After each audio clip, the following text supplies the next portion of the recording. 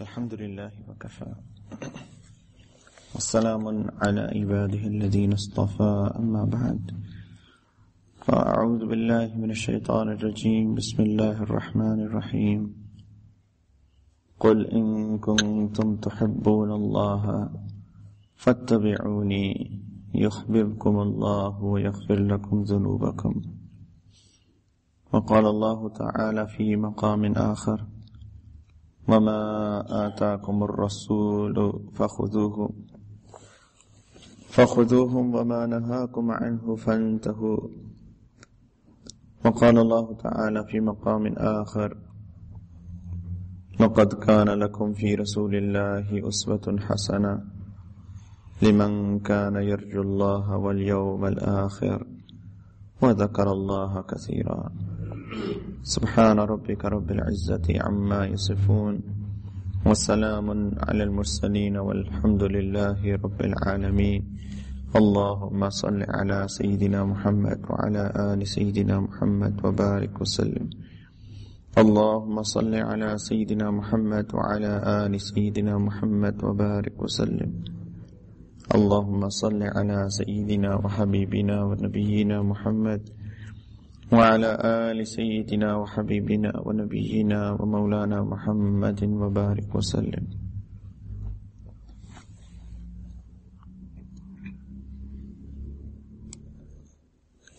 Alhamdulillah, the ayat that were recited. Sometimes you wonder, why do things happen in life? And one of my teachers, he used to say that the Imam, the Qari, he is the radio station of Allah subhanahu wa ta'ala.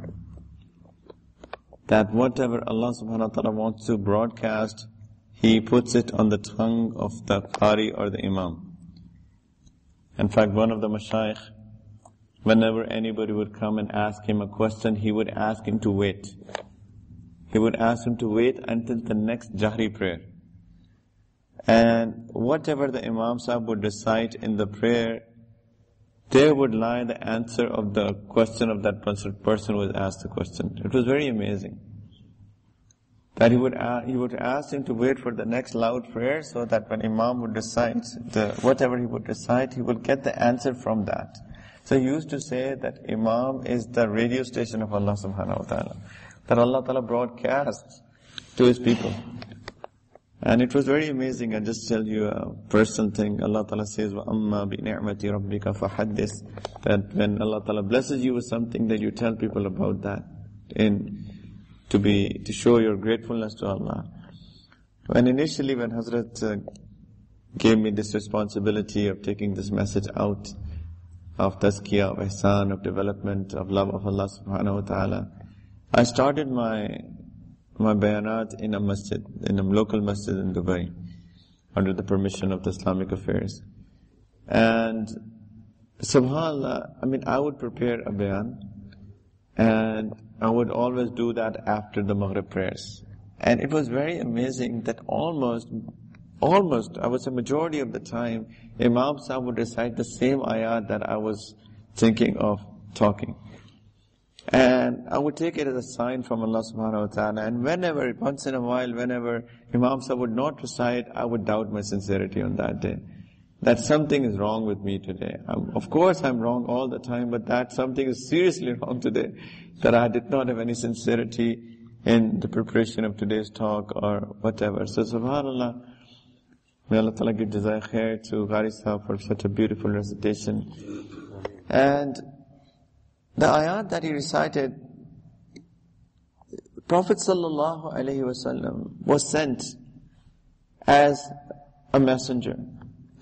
And Allah Ta'ala says in some similar ayat that Qari Sahib recited, that he said, لَقَدْ مَنَّ اللَّهُ عَلَى الْمُؤْمِنِينَ إِذْ بَعَثَ فِيهِمْ رَسُولًا مِّنْ أَنفُسِهِمْ. That indeed Allah subhanahu wa ta'ala has done a huge favor on the believers, that He has sent to them a messenger from amongst themselves. What does he do? يَتْلُو عَلَيْهِمْ آيَاتِهِ. He recites to them the verses of the Qur'an. And as Allah subhanahu wa ta'ala has given His kalam, His speech, His book, He just passes it down. He's a messenger. He passes it down. And then the second thing what He does is وَيُزَكِّيهِمْ. He purifies people. He does their tazkiyah. People don't understand the concept of tazkiyah. Some people say, oh, you know what? Why do we need a person in order to get our tazkiyah done? In order to purify our nafs, in order to purify our heart. Prophet sallallahu alaihi wasallam was sent as a person who used to do tazkiyah of people. He would purify people's hearts. And then he also was given this responsibility of يُعَلِّمُهُمُ الْكِتَابَ وَالْحِكْمَةِ, and he would teach people book and the wisdom, yani Quran and the Sunnah. So giving the book, the ayat is something else, and to explain what does Quran mean is something else. As Maulana was saying, that Prophet sallallahu alaihi wasallam was given this responsibility to actually tell people what does these ayat mean. And the explanation of that Quran is in the Sunnah. So this hikmat is the Sunnah as our ulama have explained it. So this is the job of the Prophet sallallahu alaihi wasallam. He is sent as a messenger, as a man, as a human being who could understand that what do people think? What will be their reaction in different states? And that's why Allah Ta'ala chose a human being to be sent as a messenger, not an angel. In fact, this is what the mushrikeen were complaining about, that why didn't Allah Ta'ala send an angel? Why did He have to send a human being? And Allah Subhanahu wa Ta'ala said that if there were angels walking on the earth, then Allah Ta'ala would have sent an angel. But because all of the people are human beings, that's why Allah Ta'ala sent a human being as a messenger who could understand what people are going through. And this is exactly what Allah Subhanahu wa Ta'ala wants from all of us, that, see, all of you should prepare for that day which is coming, which is that we all have to stand in front of Allah Ta'ala. Before that, we all have to go back to Allah Subhanahu wa Ta'ala. And in order to prepare for that day, what do we need to do? We need to take this man as a role model. And we have to actually just we have to actually replicate whatever this person is doing. Because this is the man that I have asked him to act in a certain way. And whatever he does, this is what I want. So here is a human being as a messenger. He is not an angel, so that you won't complain, how can I become an angel? I'm a human being. He is a human being. So alright, all what he does is what I want. So you all follow this human being. So this is the job of all of us that Allah subhanahu wa ta'ala wants. That we are all here in this dunya to prepare for that day which is coming very, very soon, by the way. We are young people or old people, we have white in our beard or we are still black, doesn't matter. All of us are going back to Allah subhanahu wa ta'ala very soon before we will even know. Subhanallah, I can still remember, what was I doing 20 years ago. Looks like, it just happened a few days ago. Honestly, right? All of us can say the same. And before we will even think it will be the time of our death. Angel will be coming. So what is the purpose of our life? Have you ever reflected? Everybody is busy, subhanAllah, working, accumulating money, increasing their bank balance, building a new house, driving a new car. That's what people are thinking about. There are some people that I see that in their laptop screens as their screensavers or the desktop picture, they have their dream car. The Mercedes that they want to drive and the BMW that they want to drive and the Lamborghinis. Right? What are people? It reflects that what are people thinking? People are thinking about what are they going to achieve next. SubhanAllah, everybody has their own thought. Young people have their own dreams and the old people have their own dreams. There are some people that become old, literally they have white hair in their beard, but they're still not thinking about their death. One person came to Hazrat Maulana Zulfqar Naqshbandi Barakatuh, my Shaykh, and he was almost 70, 80 and he was still not praying. So Hazrat said, you know what, you should start praying, you're so old. And he said, Hazrat, I have a little pain in my knees, inshallah when it'll get better, I'll start praying. This is what people are thinking. I have become old, but that death isn't coming. As if I'm going to become young again. Everybody has their own thoughts. But Allah subhanahu wa ta'ala wants something else from us, my friends, my elders. Allah ta'ala wants that we prepare for that day that is coming. In fact, Hazrat says a beautiful statement. He says that hum is dunya mein achhi zindagi nahi jeene aaye, hum is dunya mein achhi maut marne aaye. People understand Urdu, that we are not here to live a good life, but rather we are here to die a good death. That's our job. We are here to prepare as to how we are going to die. We are preparing for that one day, when we are all going to go back to Allah subhanahu wa ta'ala. And how do we prepare for that day? This is the question. And this is exactly what I said. Allah subhanahu wa ta'ala has sent this man, sallallahu alayhi wa sallam. This is the man I love. All what I want from a person, from a human being, I have put all of these qualities in this very man. You follow him, all of you. And if you all follow him, then I will love you as well. I will also love you. You will become my beloved. I will like you and I will accept you. And this is very natural. Why did Allah subhanahu wa ta'ala put that process? Allah subhanahu wa ta'ala put that process because this is very intrinsic nature of a human being. Subhanallah, all of us are sitting here, mashallah. You know, a gentleman is wearing this abama in a certain style. You know, some people are wearing their caps in a certain style. You know, everybody has their own style. Why? Did we choose to wear abama in this style? Why did we choose this cap and not that cap? Why did we choose this sweater and not that sweater? Everybody has had, they chose it because they possibly looked at somebody. Somebody followed their sheikhs. Right? Which is a very good thing, mashallah ta'ala. Because they love a person in their life and they try to follow him. Which is a very good thing. Because they're following a person of Allah. And some people, they just follow because they saw somebody. You know, why do these people spend millions of rands, millions of dollars to give to these actors and actresses and these football players to come on the TV for like literally 1 minute or even less than that? All what they do is that they will come with the shoes, the certain types of shoes, and they will come and, I wear this shoe. And they will literally give them millions of dollars. Why? Because they know the nature of the human beings. The nature of the human beings is they follow somebody. They follow that person who they love. So if a person is following a certain football player, for example, and if they see that football player coming on the TV screen wearing a certain type of shoe, then everybody will go to the shoe store next day and they will possibly buy that shoe. This is the nature of human beings. That people, they tend to follow somebody. Everybody follows somebody.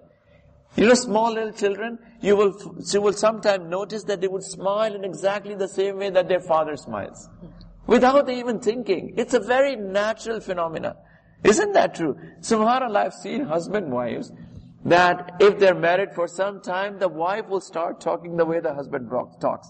Or sometimes the husband starts talking the way that the wife talks. Very natural. That it happens. That people tend to follow somebody. Allah Ta'ala has put that in human beings, nature. So when we have to follow somebody, when we have to adopt a lifestyle, then which lifestyle do we have to adopt? Allah Subhanahu wa Ta'ala said, this man you have to follow. And this is what I want. That's why I'm not sending an angel. I'm sending a human being who goes through the same emotions as you do, who is living a similar lifestyle as you are living. He also eats, he also drinks, he also has wife, he also plays with children, he also have gone through troubles, he also has been poor person, he also has been tortured. All of the things that you all go through, this man has gone through the same things. Follow him. And if you follow what he is doing, then you will be successful people. I will love you, all of you. And these are the ayat that are recited in the beginning. That oh my beloved sallallahu alayhi wasallam, tell these people, in kuntum tuhibbun Allah, that if you love Allah, and if you claim to love Allah. Sometimes we love and sometimes we claim to love. We say that we love, but in reality we don't, because our actions don't tell that. I was just telling in the previous bayan in the other masjid that, love means submission. Sometimes we say, we love, but our actions don't say that. For example, I was telling that if your child is saying that, oh, I love you, my dad, very much, and you ask him, my son, can you please get me a glass of water? And he says, sorry, dad, I cannot do that. What sort of love is that? So some people love and some people just claim to love. So Allah Ta'ala is saying, قُلْ إِن كُنْتُمْ تُحِبُّونَ اللَّهَ, that if you claim to love Allah, then the proof of that love is فَاتَّبِعُونِي, you follow me. Do my ittiba. Follow me. There are two things. One is ita'at and one is ittiba. Ita'at is that I tell you something, I order you something, and you say, labbaik, here I am at your service. I will do that. And ittiba is that you just look at that person, and whatever that person is doing, you just follow him footstep by footstep.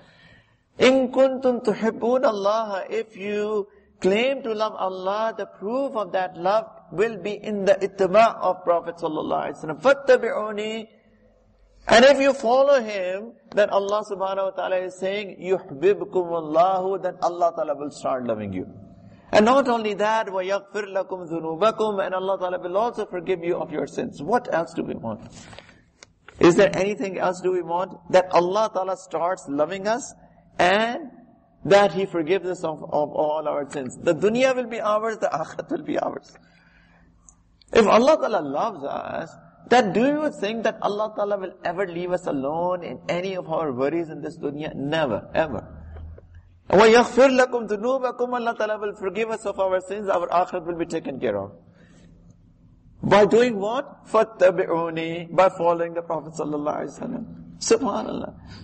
Why is that great reward? Because Allah subhanahu wa ta'ala loves the Prophet sallallahu alaihi wasallam. Allah Ta'ala loves the Prophet sallallahu alaihi wasallam, and that's why whoever will love his beloved, Allah Ta'ala will love him. As simple as that. For example, you love your son, you love your child, and your child grows up and his friend comes and he says, I am the friend of your son that you love so much, I want this, this and this. And just because of your love for your son, you will take care of that person as well. This is as simple as that. So people whoever will follow the Prophet sallallahu alaihi wasallam, Allah Ta'ala's love will come to them. And Allah Ta'ala will forgive them of their sins. Such a simple basic formula, and we don't do that. And when we say following the Prophet sallallahu alaihi wasallam, ittiba is not only outward ittiba. It's not only keeping a beard. It's not only wearing an amama. It's not only wearing a cap. It's not only wearing a jubba. It's not only that how you eat. It's not only that you are drinking, sitting in three sips. It's not only that you sit on a mat and say Bismillah and eat. These are all ittiba as well. Unfortunately, many of us, they don't even do that. And it is very easy to do. The easiest of ittiba is this. And mashallah, I've seen in South Africa, I've seen a lot of people, mashallah, they do that. There are people who I would see that will, mashallah, doing the outward ittiba. Very good, wonderful, we all must do that. People who are not doing that, please, my friends, do that. Please, it's easy. It's very easy. All what you have to, in order to grow a beard, in fact, you don't have to do anything. You don't have to make any effort. All what you have to do is to leave, using that razor in the morning. That's it. So easy, mashallah. It's difficult to cut it off. It's easy to grow it. So it's easy. But there is another ittiba of the Prophet sallallahu alaihi wasallam. Do we all think that the Prophet sallallahu alaihi wasallam just came to teach us as to how do we have to grow our beards? As to how do we have to wear our topis and our caps and our amamas and our jubbas? As to how do we have to wear our abayas and our niqabs and our hijabs? Do we think that? Do we think that this is the purpose of his message? This is the maqsad, this is the goal of his message? No. There's something else. He came to make us human beings. He came to teach us how to be a human. And that is what his seerat is all about. You're not growing a beard and buying a set of jubbas and buying a set of topis, and that's it. You have to go to the shop and buy it once. That's it. It's one stop, shop, and then you can get everything that you need of, and that's it. You can make your wardrobe. That's it. Every single morning you can just wear a new set of jubbas. It's very easy to do that. But do we all think that Prophet ﷺ came for that? He did not come for that. Of course, Allah Ta'ala wants an outward as well. Allah subhanahu wa ta'ala He wants that we also create our outward. The proof is Allah subhanahu wa ta'ala, when He mentioned the qualities of people of Allah, what did He mention the first? وَعِبَادُ الرَّحْمَنِ الَّذِينَ يَمْشُونَ عَلَى الْأَرْضِ هَوْنًا. The people of Allah are those who walk humbly on the earth, with humility. First thing Allah subhanahu wa ta'ala mentioned, that the way that they walk, their walk determines, it shows that he is a Muslim. When people are walking arrogantly, then it is a sign that his iman is not yet complete in his heart. The outward shows iman. So the way that we look, it shows as to who we are. We are Muslims. Sometimes you meet with a person and you don't even know that if he's a Muslim or not. You think about 100 times before saying salam to him. And he comes and he says, Assalamu alaikum, and he says, Wa alaikum assalam. You lose the opportunity of initiating the salam. Just because of this very fact that you don't know if he's a Muslim or not. He's a Hindu, he's a Sikh, what is he? Right? So outward is needed because it is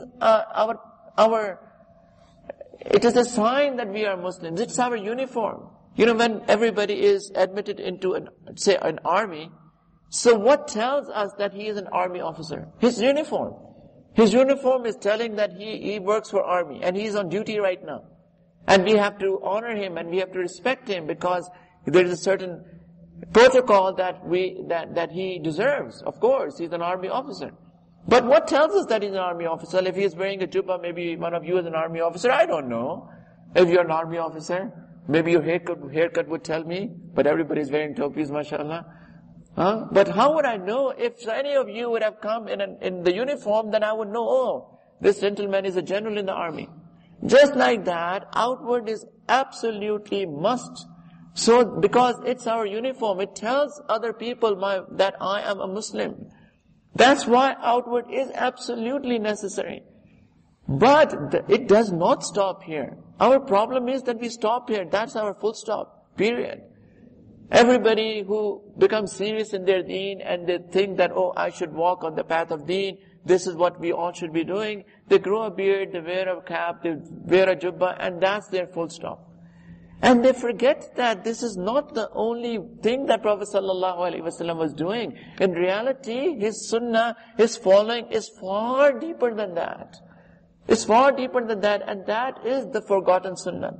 What is that forgotten sunnah? Forgotten sunnah is his sirat, is his akhlaq, is his character. He said, إِنَّمَا بُعِثْتُ لِأُتَمِّمَ مَكَارَمَ الْأَخْلَاقِ, that the only reason that I have been sent is to perfect noble character. This is my job. I am here to make people human beings. I am here to take people out of that wilderness, from that state of being animals to make them human beings. That's why I have come. And subhanAllah, this is what he showed through practical examples. And that is the sunnah, that is following of the sunnah. The way that he dealt with his family, the way that he dealt with his wife, the way that he dealt with children, the way that he dealt with old people, young people, orphans, widows, animals, trees, the way that he acted as an army general, the way that he acted as a conqueror, the way that he acted as, when he was oppressed. This is what he showed us, that is what he taught us, and every single person that is sitting here and everywhere in the world, he is in one of those states that Prophet ﷺ was in. Some people are very much against, wearing good clothes. They said, oh, you be simple. Very good, you be simple. Right, but, so does that mean that there is no role, there is no room for rich people in our deen? We are pushing rich people away. As if we are pushing rich people away from deen. Sorry, but we have to be simple. If you have to come into deen, then you have to leave all of your villas, your bungalows, you have your car, your Mercedes, your BMW. Sorry, but you have to come here as a simple person. Why? Prophet ﷺ, one person, he came to the Prophet ﷺ and he was wearing clothes that were not very nice. And he said, didn't Allah Ta'ala give you? He said, Allah Ta'ala given me a lot. He said that, why are you not wearing good clothes? Allah Ta'ala loves to see the signs of His blessings on people. So wear good clothes. And Prophet ﷺ, although he chose to be a poor man, He was offered the wealth of this dunya. But he chose that, Ya Allah, I want to die, I want to live as a miskeen, I want to die as a miskeen. Ya Allah, raise me up on the day of judgment from Zumratul Masakeen, from the group of the Masakeen. That's what he chose, because he knew that the majority of the people who will be coming in my ummah will be poor people. So they should feel good about it, that we are not alone. Our Prophet was from amongst that group. But once he was offered a Yemeni shawl, a very, very expensive shawl, he did not reject it. He did not say, oh, I'm simple, leave it. He took it, he wore it. He wore it for a moment. And then he said, all right, give it in charity, give it to somebody. If it was haram, he would have said, or burn it in the fire. He wore it, and then he said, all right, give it to somebody who is in need of that. So he did not reject anybody. There's room for rich people in our deen. Anybody who has any status in our deen, they have a perfect example in the Prophet of Allah sallallahu alaihi wasallam. You can look into Sayyidina Usman bin Affan radiallahu anhu, Sayyidina Abdul Rahman bin Auf radiallahu ta'ala anhu. All of these people were rich people. And the way that they acted and whatever they did was also sunnah. Because Prophet ﷺ approved as to what they were doing. This is also considered as ittiba of the Prophet ﷺ. But this is, my friends, my elders, my ulama karam, this is what we need to do. We should not stop at just our outward. We must also work on our inward, because that is true ittiba. That is true ittiba of the Prophet ﷺ. قُلْ إِن كُنْتُمْ تُحِبُّونَ اللَّهَ فَاتَّبِعُونِي. Follow me, do my ittiba. Yuhbibkum Allah. The way that he was with his wives. SubhanAllah, it's so amazing the way that Prophet ﷺ dealt with his wives. Amazing. I personally feel that there is no better love story than the love story of Prophet ﷺ and his wives. Amazing. Who talks about Romeo, Juliet and Laila Majnun? Forget about all of these stories. The way that Prophet ﷺ was with his wives, amazing. Once, subhanallah, Sayyidah Khadija radiallahu ta'ala anha, Prophet ﷺ loved her very much, so much.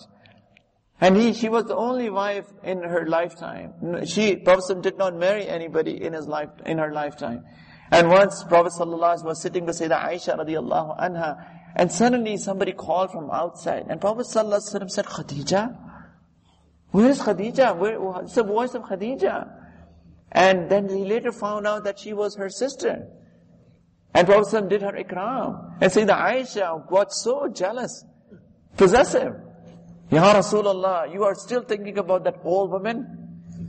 Where I am this young woman, young wife sitting in front of you? And Prophet ﷺ got upset. He said, Aisha, Khadija supported me when nobody supported me. She helped me when nobody helped me. She comforted me when nobody comforted me. How can I forget Khadija? She is the one who gave me children. What a loyalty, what a love story. That after the death, even the death, years later, he is still remembering his own beloved. And Sayyidah Aisha radiallahu anha, subhanallah, the way that Prophet loved her. And once Sayyidah Aisha radiallahu ta'ala anha was drinking water, and Prophet sallallahu alayhi wasallam, he said, Aisha, can you leave some water for me? SubhanAllah, today we go to our akabirin, our mashayikh, to take their leftover as barakat. Please leave some for me as well. Here is a messenger of Allah, Sayyidul Mursaleen, Imamul Anbiya, asking his wife, can you leave some water for me? And Sayyidah Aisha, she leaves some water. And Prophet ﷺ takes the bowl and asks her, where did you put your lips, Aisha? And she points that here is where I put my lips. And Prophet ﷺ turned the cup and he put his blessed lips at the same place where Sayyidah Aisha radiallahu ta'ala anha, she put her lips. Allahu Akbar. What a love. And this two-way, here is Sayyidah Aisha writing poetry for him. لَنَا شَمْسٌ وَلِلْآفَاقِ شَمْسٌ وَشَمْسِي خَيْرٌ مِّن شَمْسِ السَّمَاءِ. I have a son and the heavens are the sun, and my sun is better than the sun of heaven. Why? Because the sun of the heavens, it comes out during the day, and my sun is 24/7. So all the time, it comes during the night as well. Al-Ajib. Love. Subhanallah. Once Prophet ﷺ was outside with Sayyidah Aisha radiallahu ta'ala anha, And they were by themselves, just those two, and Prophet said to Sayyidina Aisha, Aisha, let's race. Let's have a race. And they had a race. Subhanallah, today we get serious in deen, as if we just become serious. We cannot laugh, we cannot have fun, we cannot talk properly anymore. Who do you know? Who are you talking to? Don't you know I've just finished my iftar? I'm just kidding. Subhanallah, people become so serious. Here is the messenger of Allah, sallallahu alayhi wasallam. Subhanallah. Racing with his wife. And he let her win the race. And later, years later, they had an opportunity to be alone by themselves outside. And he said, let's race. And this time he won the race. And he said, tilka bi tilka. Aisha, this is the revenge of that win that you had the other day. He remembered that. Ajib. Subhanallah. Amazing personality. This is the Prophet of Allah, showing us how to deal with our wives. Once he came in the house and they had a difference of opinion. Sayyidina Aisha had a different opinion than the Prophet ﷺ. Can we ever allow our wives to have a different opinion than ours? How come do you even think like that? Don't you know I'm the Amir of the house? Subhanallah. Sayyidina Aisha is having a different opinion. And Sayyidina Abu Bakr Siddiq radiallahu ta'ala anhu, he walks in, the father of Sayyidina Aisha. And Prophet ﷺ said to Sayyidina Aisha, Aisha, your father has come in, let's make him the judge. And he will decide as to who is right, me or you. And Sayyidina Aisha says, alright, you tell to Sayyidina Abu Bakr, my father, but make sure whatever you say is right. Make sure whatever you say is right. Here is Sayyidina Abu Bakr, angry, upset. Aisha, how come did you even say that? Do you think that the messenger of Allah is going to tell me something that's wrong? And he stepped forward in that anger, about to hit Sayyidina Aisha. And Prophet ﷺ, he came in the middle. He said, Abu Bakr, you go. We will fix out our thing ourselves. We made you a judge here. We didn't ask you to hit. Go. And he went, and Prophet ﷺ said to Sayyidina Aisha, Aisha, see who saved you from your father? And that was it. Her heart melted. All of that being upset went away. Subhanallah. Prophet ﷺ, whenever she would get upset, angry, Prophet ﷺ will come and will rub her earlobes. Out of love, Aisha, cool down. These are women. We don't understand. We think that they are also men. They are different. Women are different. We should not take them as men. They have different emotions. They think differently. They go through different phases of their life. They have monthly cycles that they have different moods. The scientists have also come up with a different terminology. Premenstrual syndrome. Right? They have total different phases that they go through, and we are assuming that they should be thinking exactly the way that we are thinking.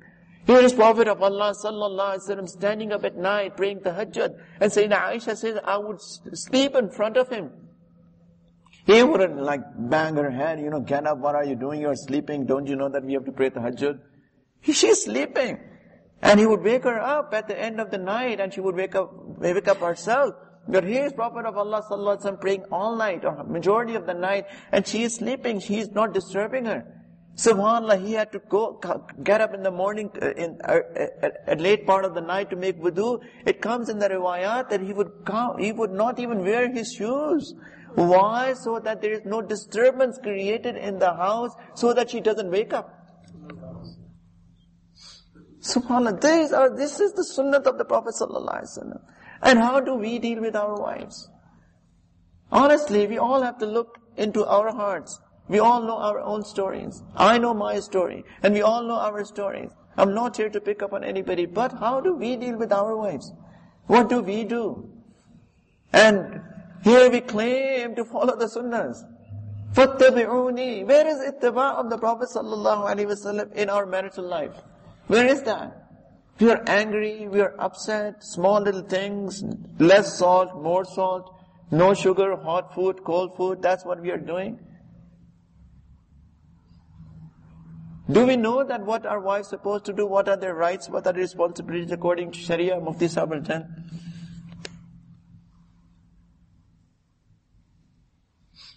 Subhanallah, Mawlana Shabari Thanvi Sahib Rahmatullah alayhi, he writes that she does not have any responsibility. And Shar'an, she doesn't have any responsibility to cook food for you, to clean the house. Yes, she must do that, but it is not her Shar'i responsibility as such. So if she cooked the food which had less salt, alright my friend, doesn't matter. Go get the salt and then put a little bit more. Doesn't matter. If it's hot, if it's not hot, doesn't matter. Next time it will be hot. But we are screaming, shouting. I know people who would shout, scream at their wives, that why didn't you put the food at the right time? I'm getting late for the work. And literally shouting and screaming as if they have bought a slave.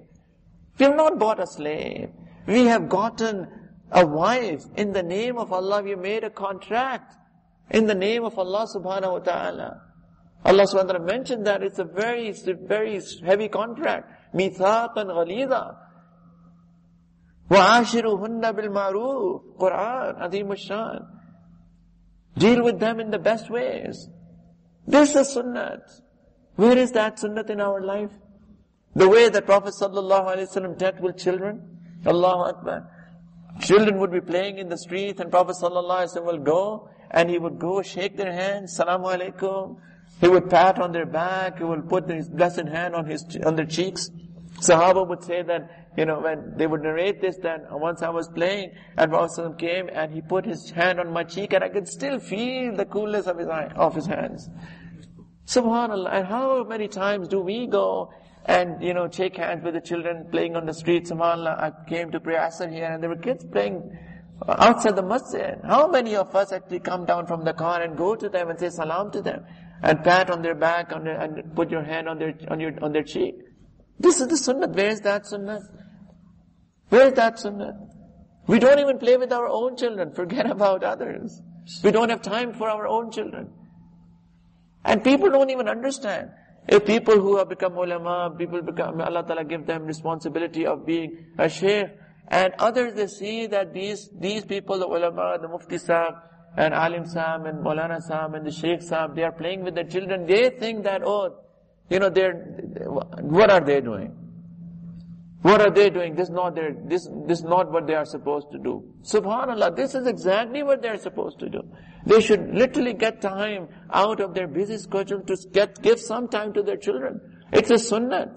This is sunnah. People don't understand. That's why people pick fingers up they point fingers at ulama and mashayikh. Because of their ignorance, they don't understand what is shariat, what is sunnah. They are trying to understand shariat and sunnah with their own intellect, which does not have complete ilm. So please have good guman, good opinion about ulama and mashayikh. Because you might not know that why are they doing it. They might be doing it with an intention of sunnah. So please give time to your children. Prophet sallallahu alaihi wasallam would be, the way that he was with orphans, with yateems. Once, I always tell the story, I love this, that once Prophet sallallahu alaihi wasallam was coming out on the day of Eid, and he saw that all of these children were playing, and there was one child who was sitting sad. And Prophet noticed that. Number one, he noticed that. He went to that child and he asked him, all of the children are playing, how come you are not playing? And he said, Ya Rasulullah, sallallahu alaihi wasallam, everybody has a father, I am a yateem. I don't have a father. And everybody, all of their fathers, they brought things for them on the day of Eid, and nobody was there to bring anything for me. That's why I'm sad. So Prophet sallallahu alaihi wasallam, he held his hand, took him to his house, and asked Sayyidina Aisha radiallahu anha to bring the clothes of Sayyidina Hassan or Sayyidina Hussain radiallahu anhum. And he asked her to give him a bath, put on new clothes, and when he came out, everybody saw that Sayyidina Hassan was on one side of the Prophet ﷺ, Sayyidina Hussain was on the other side of the Prophet ﷺ, and this boy was sitting on the shoulders of the Prophet ﷺ. He was sitting on the shoulders of the Prophet ﷺ. Allahu Akbar. This is the Prophet of Allah. This is humanity. This is sunnah. This is why he came. Look at him. Follow him. Subhanallah. People would come and would say bad words. And he would smile.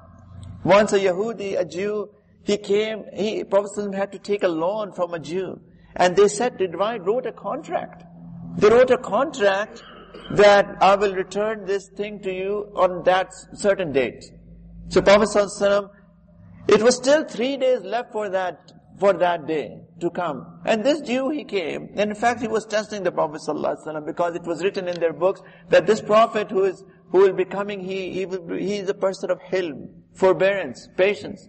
So he came 3 days before the date that was signed, and he said, what sort of people are you that you don't even return your loans? And not only he said that, he said your family is like that. Imagine, somebody says to you something bad, and not only he says to you, he says bad things to your father and your grandfather, and your family is like that. Imagine that, what sort of anger can it trigger in you? And Sayyidina Umar radiallahu ta'ala anhu, he was there. When he heard that, he got so upset. He said that to Prophet sallallahu alaihi wasallam, Ya Rasulullah, you allow me that I just chop off his head with the sword. So Prophet sallallahu alaihi wasallam, he was smiling. He didn't move him a bit. He said, Umar, this is not what you should have said. Umar, you should have said to me that I must return his loan. And you can say to him, yes, this is not the proper way of asking back for the loan. Go, Umar, return his loan to him, and because of what you have said to him, you pay him 20 dirhams extra. SubhanAllah. This is what he was. There were Bedouins coming from the villages, and if they had to ask him for something, they would pull his shawl, so much so that there would be marks on his blessed neck. Just imagine we are walking and somebody grabs us from our backs. Right? What will we do? We will turn, and I don't know what we will say. We'll definitely would say something that's bad. What is this? Don't you know that this is not the right way to behave? He would, sallallahu alaihi wasallam, would not say anything, would still be smiling. Smiling. This is what Allah Ta'ala wants us to become. Forbearance, hilm, care, love. A Bedouin comes in the masjid of the Prophet sallallahu alaihi wasallam and he urinates in the masjid. He urinates in the masjid. Imagine if somebody comes here and he urinates here. What will happen? Will he go back alive? I hope. SubhanAllah. I've experienced that. I was in the US and people will come, they have just converted to Islam. First day, second day, first week, and they will come with their earrings, they will come with their tattoos and their jeans and their t-shirts, and everybody will be after them. Haram, no, shalwar kameez. So let him come, let him settle. Come on, he will take off his earrings, don't worry. He will start wearing full sleeves, he will start hiding his tattoos, don't worry, wait, give him love, care. And Sahaba got upset, of course they didn't like it, but they were learning from the Prophet ﷺ. Prophet said, sit, let him do what he's doing, let him finish. And when he finished, then Prophet ﷺ said to the Sahaba, go clean it. Just take it off. Just throw water, just clean it. That's it. And he called his Bedouin. This is not the right way to do. This is the masjid. This is a place of worship. We don't do it here. Allahu Akbar. That's it. What a seerah. What a personality. And we can go on, and you know it better than me. It's just a tazkirah, it's just a mudhakirah. But we don't reflect on this. We all have these different situations, my friends, my elders, that Allah Ta'ala has created to test us. All what we go through, it's not an accident. Every single state that we go through in our lives, it's not an accident. It's not ittifaqan. It is qudratan. My Shaykh always said that nothing is ittifaqan, everything is qudratan. Allah subhanahu wa ta'ala controls everything. Allah ta'ala creates all the situations. Why? الَّذِي خَلَقَ الْمَوْتَ وَالْحَيَاةَ لِيَبْلُوَكُمْ أَيُّكُمْ أَحْسَنُ عَمَلًا. Allah Ta'ala is creating situations as to how do you behave in that situation. How do you behave? Will you follow the sunnah? Will you look into the life history of the Prophet ﷺ and react in a way that he reacted? Or will you do something that is not right? And subhanAllah, we don't even think that why are things happening? Why did I lose my job? Why did I got a loss in my business? Why did it happen? SubhanAllah, we go into that depressed state. And SubhanAllah, sometimes we are stuck in the traffic, Allah Ta'ala testing us. And we are there banging the steering wheel. And sometimes, SubhanAllah, the poor wife is sitting next to us and we start scolding her. As if she has created that traffic jam. SubhanAllah, you were busy doing your makeup, that's why we got 10 minutes late and we are stuck in this traffic. Oh, my friend, come on. We are supposed to be here at this very time. Don't worry. Relax.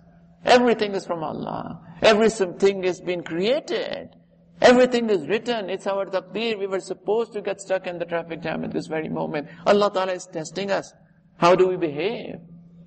Do we do good or do we do bad? So this is the sunnah. We have to look into the sunnah of the Prophet ﷺ, the way that he forgave people. Forgave people. How many times do we forgive? Somebody just doesn't call us to invite us on his wedding party or his daughter's or his son's wedding party. That's it. Then we are not talking to him for the rest of our life. Isn't that true? SubhanAllah. Even this much happens that, for example, there is a couple, both sides of the family, and the wife, she invites the other wife. And if the husband doesn't call the other husband, SubhanAllah, the ego of this man is so much that he will not be wanting to go to that party anymore, to that meal invitation. Why didn't he call me himself to invite me to the party? This is our issue. I personally had that experience. SubhanAllah, we invited some people over for the meal. And I never expect, if somebody's wife has called my wife, that's it for me. And she comes and asks me, is it okay that if we go to that meal? I said, all right, inshallah, if you like, inshallah, we'll go. If you have time and if you want to go, we can go. And subhanAllah, I don't expect that this man will also call me individually, wasting another phone call for no reason. I have gotten the message. Why are you wasting another phone call? Save it for something good.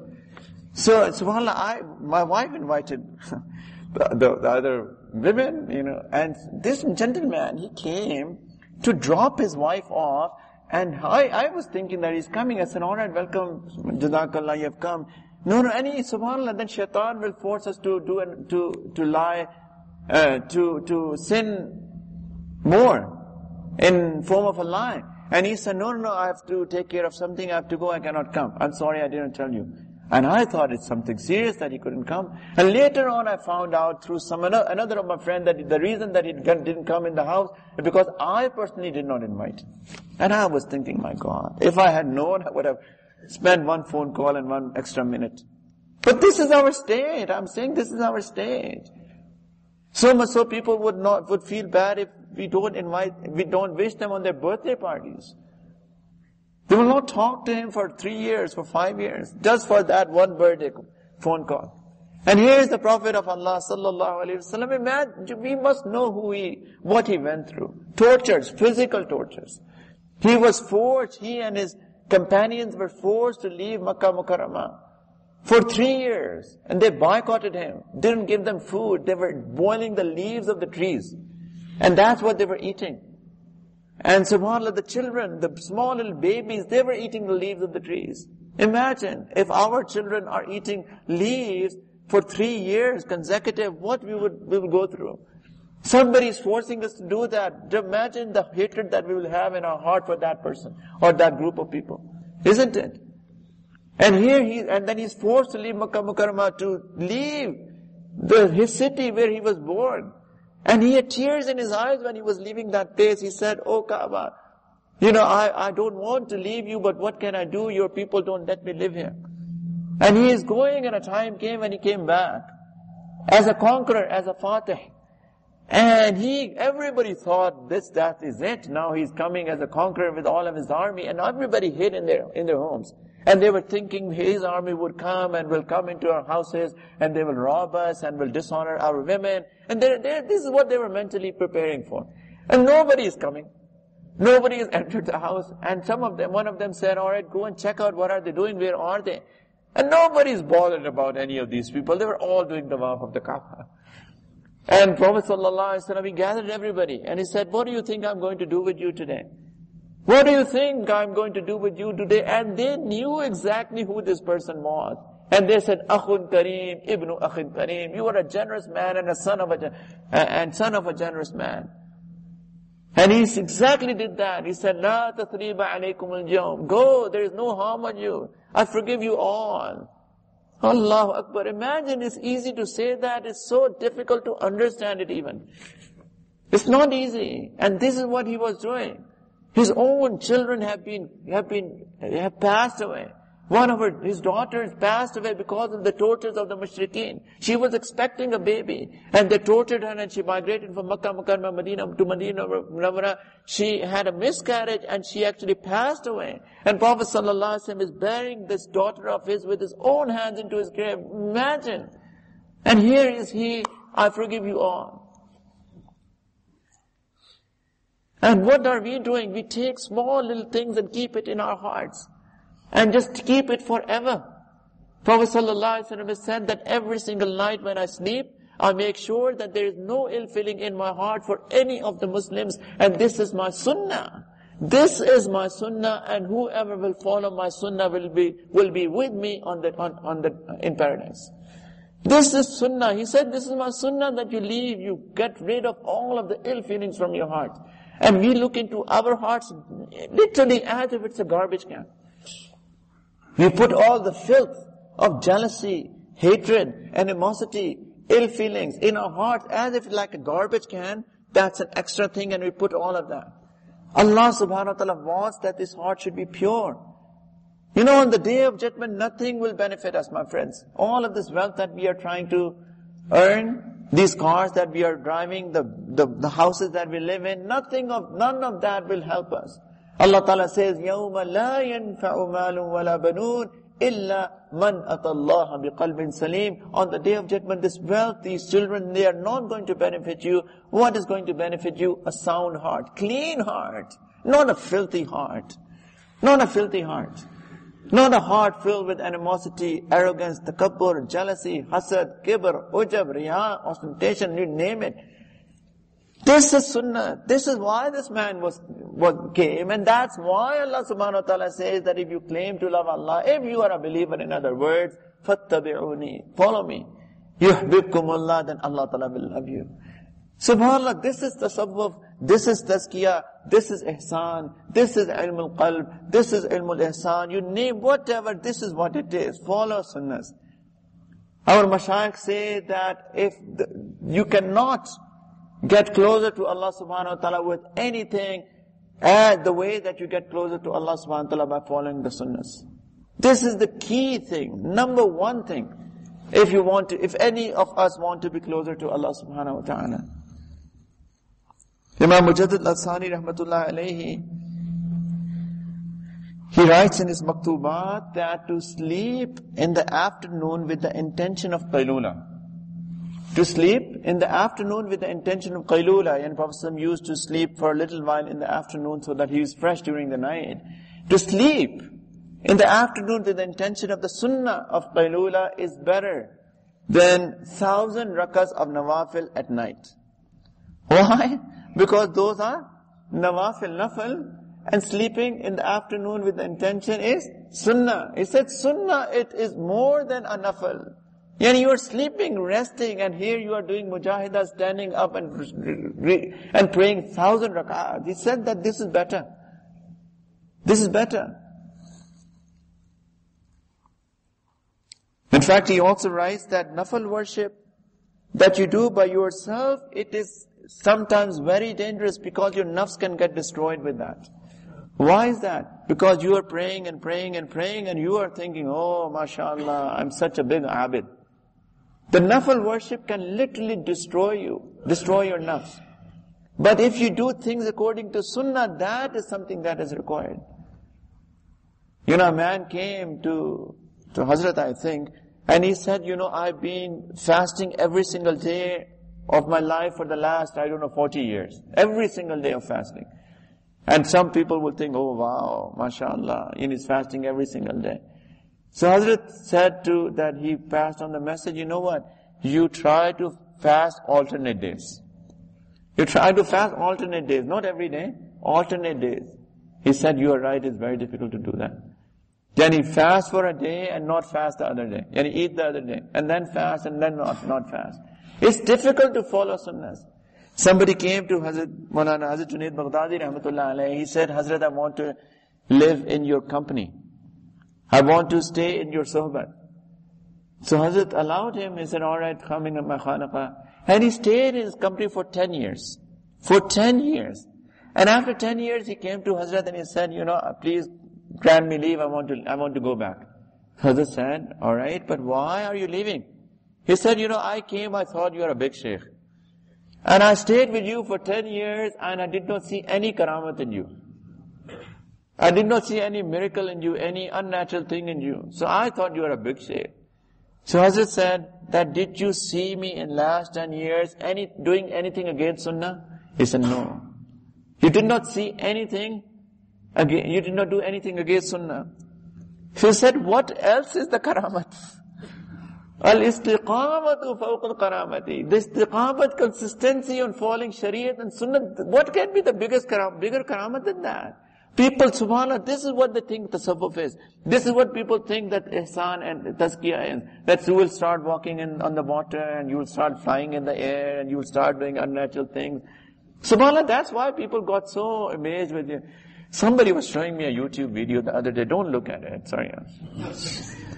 But SubhanAllah, people show me so that I can know what is happening out there in the world. And they showed me a Naqshbandi Khanaqah. I got scared just looking at that. People were just like shaking and moving and dancing and jumping. SubhanAllah, this is not the maqsad of the tasawwuf. If somebody is doing that, we reject them outward, straight away. This is not what you are going. In fact, our Mashaykh have said that if sometimes it does happen that your inner state becomes extreme, that you are not able to control that, sometimes in muraqabah, in doing the zikr. Our Mashaykh say that if you go into that state, stop your muraqabah right then and then. You are not allowed to go into any of these states outwardly. That is against Shariat and Sunnah. Not allowed to do that. SubhanAllah, people think this is tasawwuf, and that's why some people are put off from tasawwuf and ihsan and tazkiyah. This is the whole purpose of tazkiyah, ihsan, tasawwuf is this, that how can complete Shariat and complete Sunnah can come in your life. In other words, how can your akhlaq can become the best? How can you become like the Prophet of Allah sallallahu alaihi wasallam? So this is what we need to do. We need to follow the sunnahs from outward. Some people are, subhanAllah, they come, other day I was talking about this topic as well in a different way. And he said, oh, you have said the beautiful thing. This is the best speech that I've ever heard. And subhanAllah, this guy did not have a beard. And what he was trying to prove was that what I'm doing is right. I'm trying to improve my character. It is not necessary to have the outward. And I explained to him, it's both are needed. People forget, this is again falling of the nafs. Whatever you like, then you do that. We need the outward and we need the inward. And the beautiful example, who is the best ummati? Sayyidina Abu Bakr Siddiq radiallahu anhu.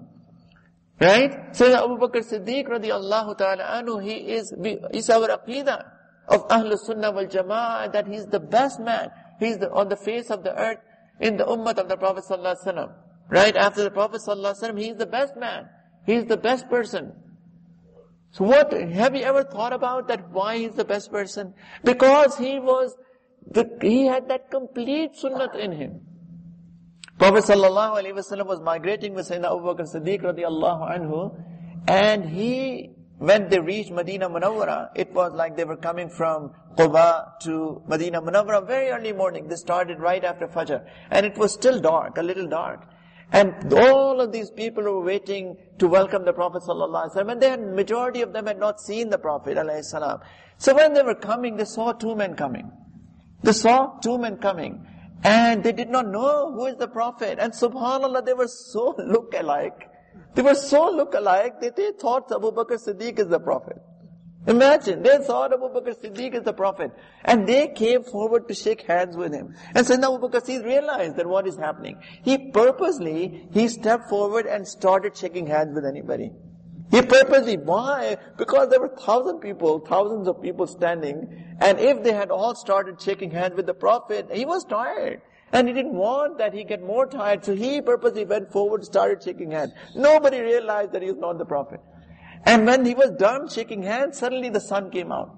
And when the rays of the sun, they kissed the blessed cheeks of the Prophet ﷺ, so Abu Bakr Siddiq, he took his chadar, his shawl, and he put it on the head of Sayyidina Rasulullah ﷺ. Then people knew that who is the master, who is the slave. Allahu Akbar. They were so look-alike. In fact, all Sahaba were.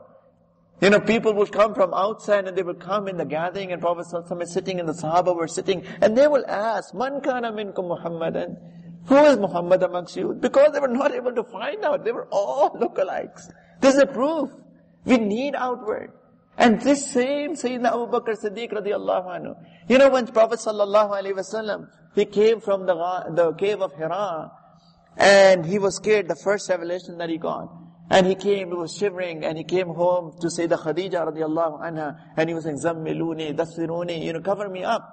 And Sayyidah Khadija asked, what happened? Why are you shivering? He said, I'm scared of my death. I am scared that somebody will kill me. And what did Sayyidah Khadija say? She said, Kalla, no way that you be harmed. Why? إِنَّكَ لَتَصِلُ الرَّحِمِ وَتَحْمِلُ الْكَلِّ وَتَكْسِبُ الْمَعْدُومِ وَتُقْرِئُ الضَّيْفِ وَتُعِينُ عَلَى نَوَائِبِ الْحَقِّ. You are the one who joined blood relationships. You are the one who carry the burden of other people. You are the one who go and earn for the people who don't have it. You are the one who honor the guests. And you are always on the right side, always on the truth. How can it happen that anybody can harm you? These are the qualities that Sayyidah Khadija radiallahu ta'ala said about Prophet sallallahu alaihi wasallam. A time came when there were a lot of tortures that were happening on the companions of the Prophet alayhi salam. So the Prophet said to Sayyidina Abu Bakr, Abu Bakr, you migrate to Habsha. You migrate. It's very difficult for us to live here, so one by one, you all migrate, you also migrate. And Sayyidina Abu Bakr Siddiq was migrating, he set out for migration, and he was right outside Makkah Mukarramah. There was a mushrik, there was a person who knew Abu Bakr Siddiq very well, and he said, where are you going, Abu Bakr? He said, I'm leaving. He said, why are you leaving? He said, because people they're not letting me live here. So, do you know what did he say?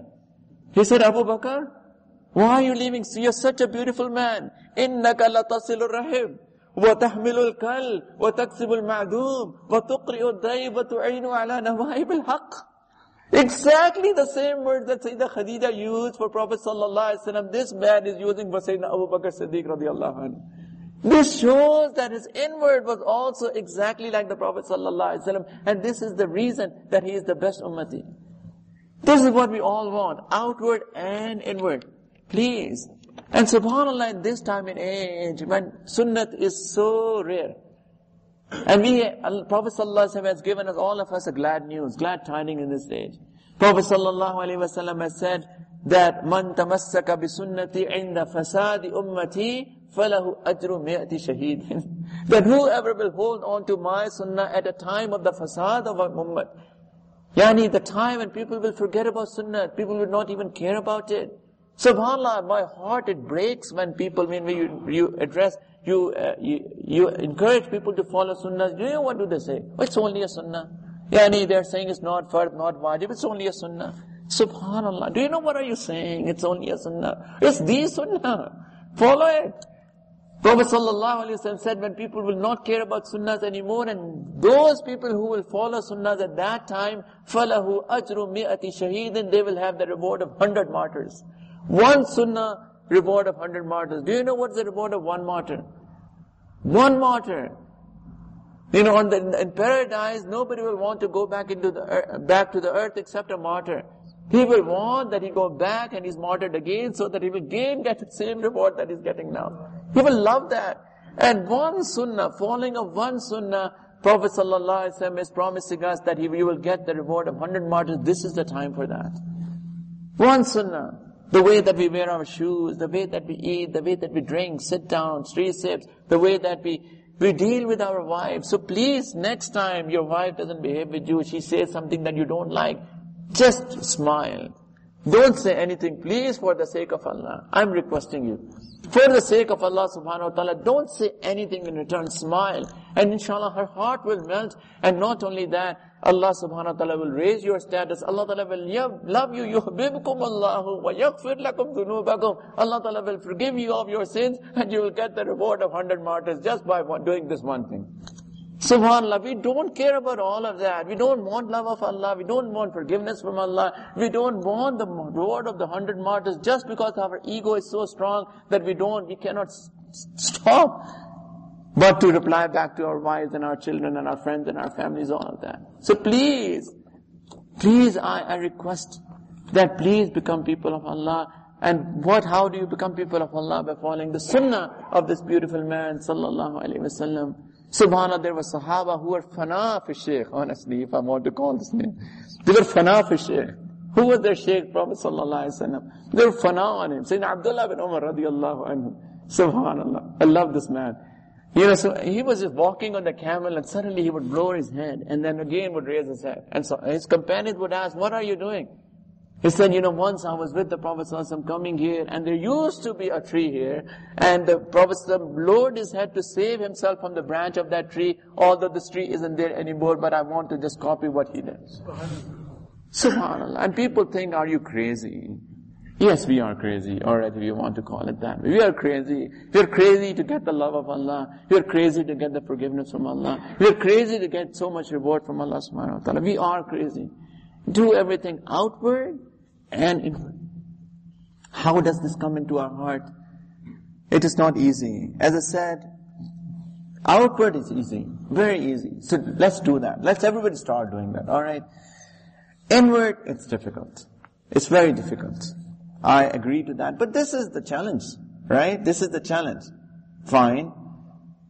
For that, there is a sunnah of Allah subhanahu wa ta'ala as well. What is that sunnah? Ya ayyuhalladhina amanu ittaqullaha wa kunu ma'as-sadiqeen. The way that you can purify your hearts, the way that you can get this thing in your heart is by being in the company of those people who have been able to get that.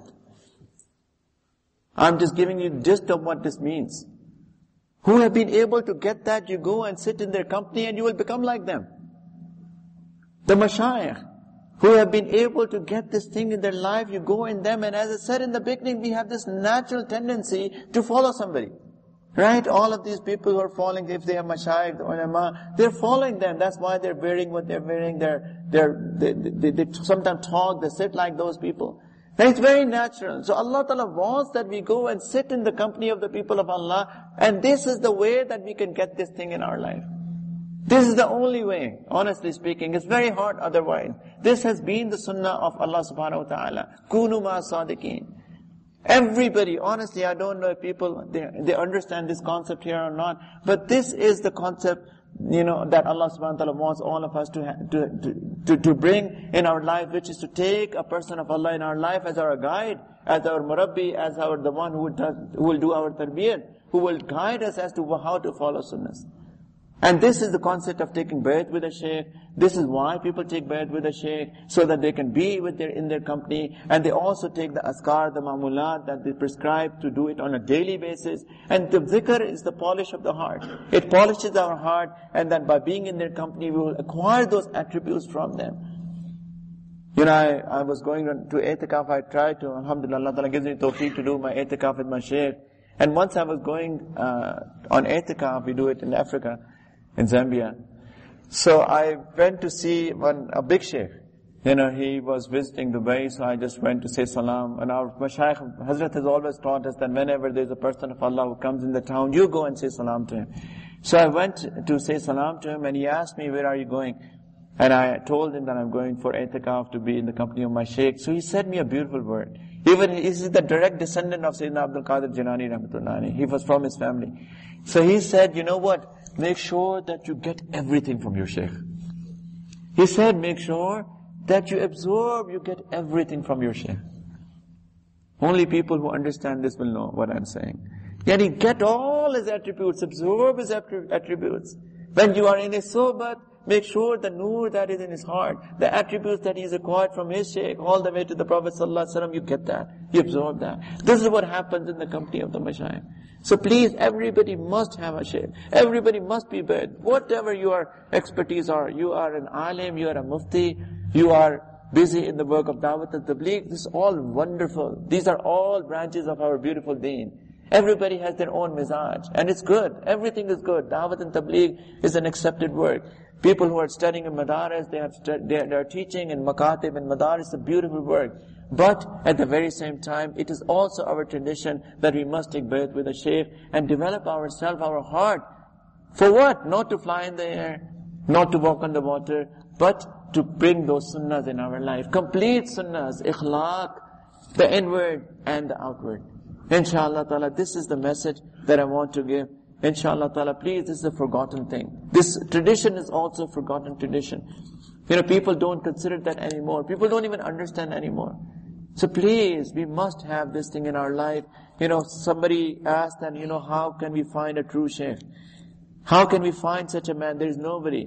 Imam Razi rahmatullah alayhi in the tafsir of this ayat, Ya ayyuhal ladhina amanu ittaqullaha wa kunu ma'as sadiqin, he says, it is impossible that Allah subhanahu wa ta'ala is ordering us to go and sit with and connect ourselves in the company of people of Allah. It is impossible that there will come a time that people of Allah ta'ala will be gone from this world.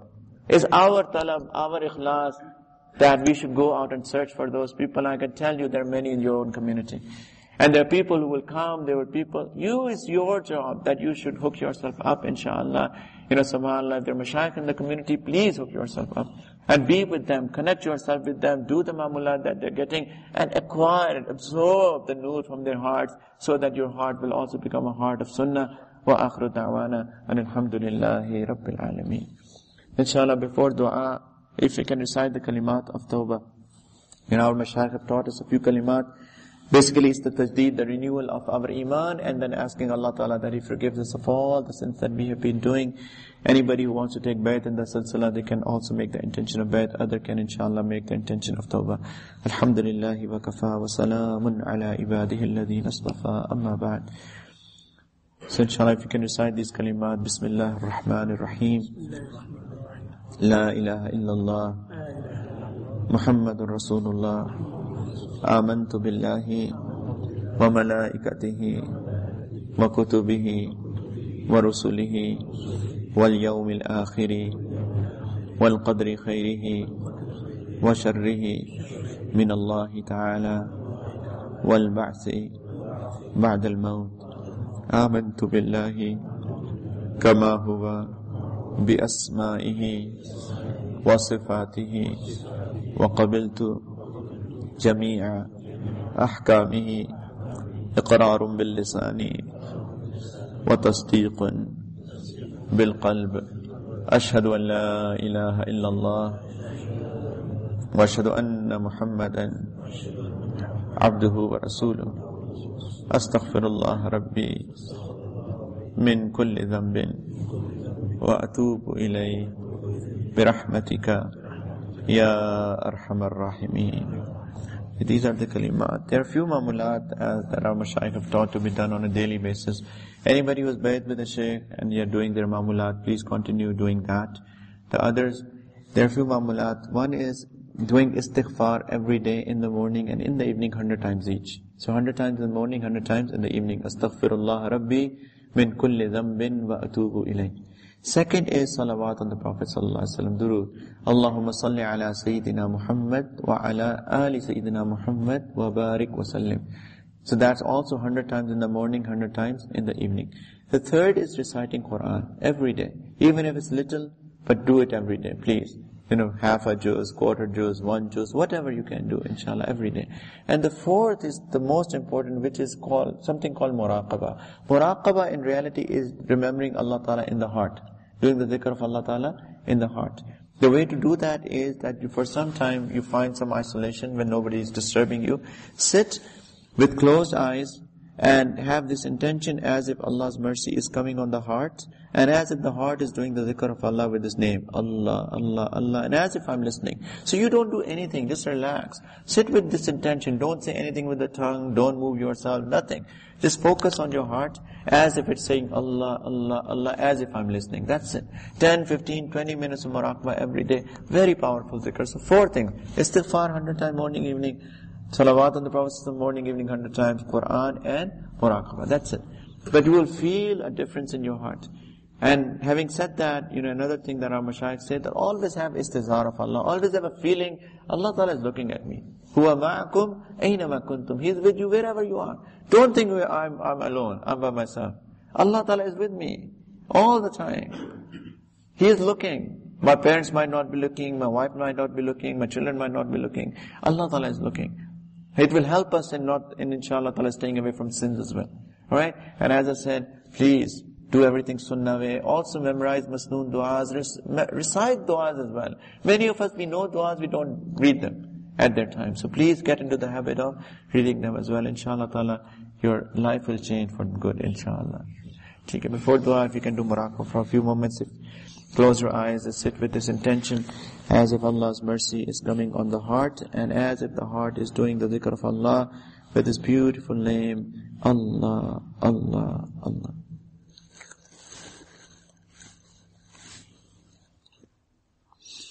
لا إله إلا الله محمد رسول الله إن شاء الله كرمي سبحان ربي الأعلى الوهاب الحمد لله رب العالمين الحمد لله رب العالمين الحمد لله رب العالمين اللهم صل على سيدنا محمد وعلى آل سيدنا محمد وبارك وسلم ربنا ظلمنا أنفسنا وإن لم تغفر لنا وترحمنا لنكونن من الخاسرين ربنا لا تزغ قلوبنا بعد إذ هديتنا وهب لنا من لدنك رحمة إنك أنت الوهاب لا إله إلا أنت سبحانك إنا كنا من الظالمين يا مقلب القلوب ثبت قلوبنا على دينك يا مصرف القلوب صرف قلوبنا على طاعتك اللهم حبب إلينا الإيمان وزينه في قلوبنا وكر إلينا الكفر والفسوق والعصيان واجعلنا من الراشدين اللهم آت نفوسنا تقواها وزكها أنت خير من زكاها أنت وليها ومولاها Ya Arhamar Rahimin, Ya Akram al-Akramin. Ya Allah, please accept this gathering from all of us. And all of these people have come, Ya Allah, on a weekday, Ya Allah, they have to go to work tomorrow. They chose to come and sit in the gathering of your blessed zikr. Ya Allah, please accept their coming, Ya Allah. Ya Allah, because of their talab, because of their ikhlas, Ya Allah, please accept it from all of us. Ya Arhamar Rahimin, please forgive us of all the shortcomings that we had, Ya Allah.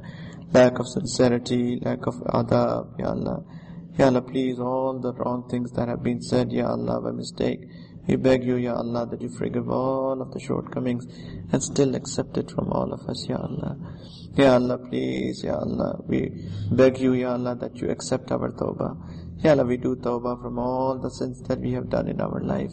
Ya Allah, this very moment, Ya Allah, Ya Allah, we beg you that you please accept it and make us firm on our tawbah until our death, Ya Allah. Ya Allah, please, we ask you of forgiveness of all the sins. We don't give you any excuse of what we have done. All what we say, Ya Allah, that Rabbana zalamna anfusana. Ya Allah, we have been oppressing ourselves. وَإِن لَمْ تَغْفِرْ لَنَا وَتَرْحَمْنَا لَنَكُونَنَّ مِنَ الْخَاسِرِينَ. If you don't forgive us, Ya Allah, and do not shower your mercy upon us, Ya Allah, we'll lose this test of life. Ya Allah, we beg you that you please forgive all of us, Ya Arhamar Rahimin. Ya Allah, Ya Akram al-Akrameen. Ya Allah, please allow us to, Ya Allah, follow the sunnahs of your beloved Sallallahu Alaihi Wasallam inwardly and outwardly. Ya Allah, please improve our ikhlaq. Ya Allah, we have become burden on your people. Ya Allah, please, Ya Allah, make us the source of ease for people and not burden for people, Ya Allah. Ya Allah, all the people that we have oppressed, Ya Arhamar Rahimin, we beg you, Ya Allah, that you please put in their hearts that they forgive us.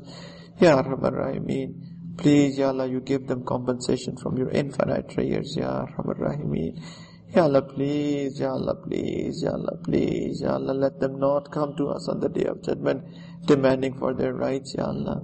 Ya Allah, we already don't have anything, Ya Allah, in our book of deeds. Ya Allah, we have no action, no amal whatsoever. Ya Allah, what if small little actions that we might have, what if they take that away as well?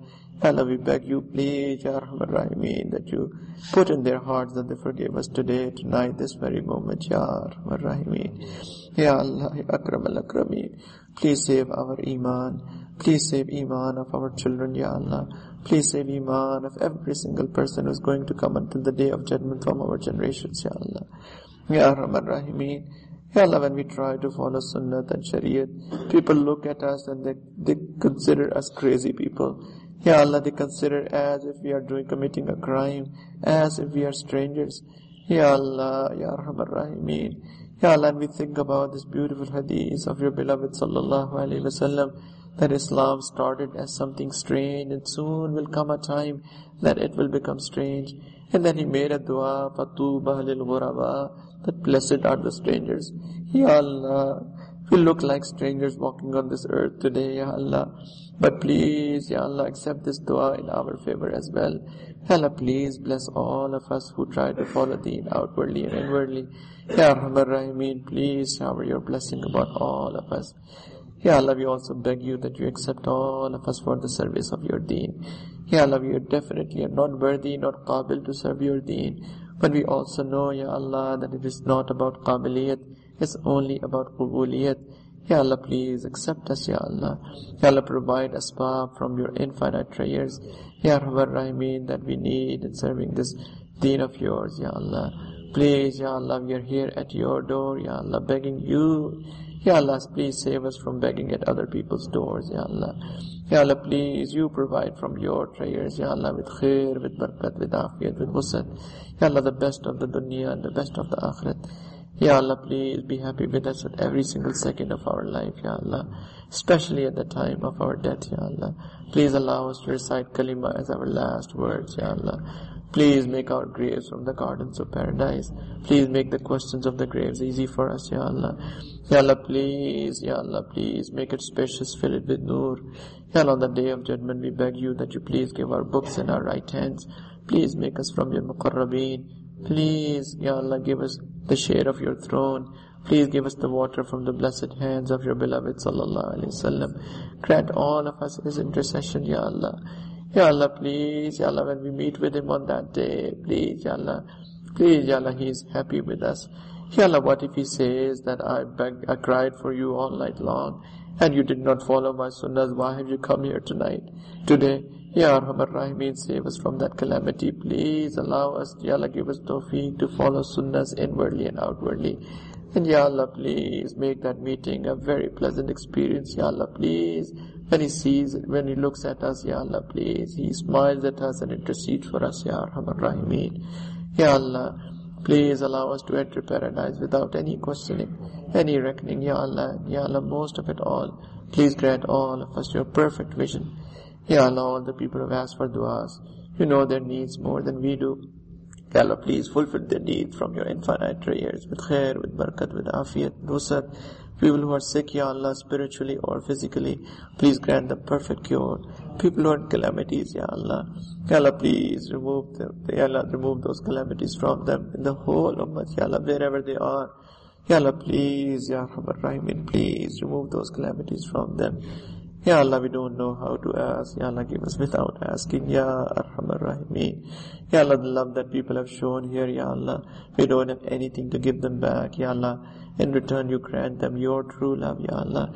People who've done khidmat, Ya Allah, we have heard from our teachers, our mashayikh, ke ibadat se jannat milti hai, khidmat se khuda milta hai. Ya Allah, please give them your qurb, Ya Arhamar Rahimeen. Rabbana taqabbal minna, innaka anta sami'ul alim. وتب علينا يا مولانا إنك أنت التواب الرحيم. صلى الله تعالى على خير خلقه سيدنا وحبيبنا محمد وعلى آله وأصحابه أجمعين برحمتك يا أرحم الراحمين. الحمد لله.